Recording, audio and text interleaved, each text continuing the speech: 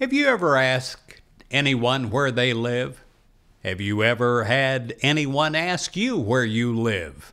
Well, I do all the time. I have people ask me where I live, and I might be tempted to give a street address or a town. Whenever we're asked where we live, we may give a certain street of a particular area, of a particular city, of a particular state. We may identify where we live by a zip code.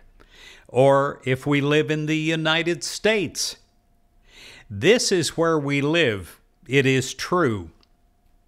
But in a larger sense, a soul sense, we are not limited to a certain address. We live in God, and God lives in us. We live in God. This is our rightful place. We live in God's light and love. We live in God's life and God's perfection. It says in Isaiah 32, verse 18, "My people will abide in a peaceful habitation, in secure dwellings, and in quiet resting places." This is our rightful place. We live in God, and God's unlimited substance from which we can form and shape our way of life. We live in God, and God lives in us. We never need to feel lonely or alone.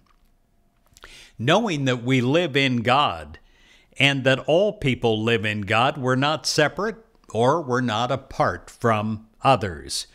We're one with and a part of all. We live in God. God lives in us. Let us affirm this today and know this and rejoice in this, for it is the truth about us. I live in God. God lives in me.